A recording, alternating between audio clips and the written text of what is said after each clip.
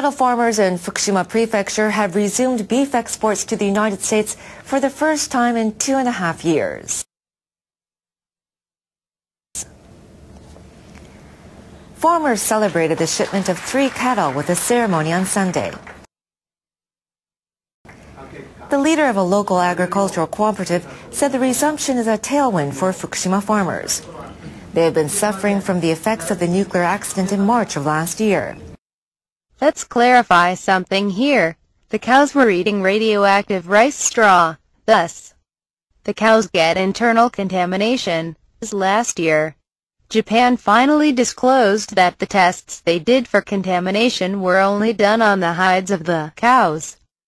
This is just so un-Fukushima believable. I am going to puke one more time. The 3 cattle will be processed in Japan, and the meat will be sold to upscale restaurants in the United States.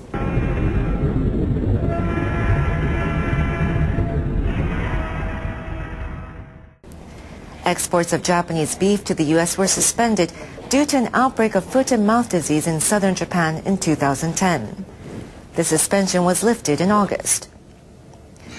Cattle in Fukushima undergo radiation tests before shipment. Japan finally disclosed that the tests they did for contamination were only done on the hides of the cows. But prices of Fukushima beef are only 70 to 80% of pre-disaster levels. Livestock farmers hope the resumption of exports will help to allay concerns about radioactive contamination. Are you kidding me? Erase concerns about radioactive contamination. What the hell are they thinking? And Japan's main power company admitted today that last year's nuclear crisis could have been avoided.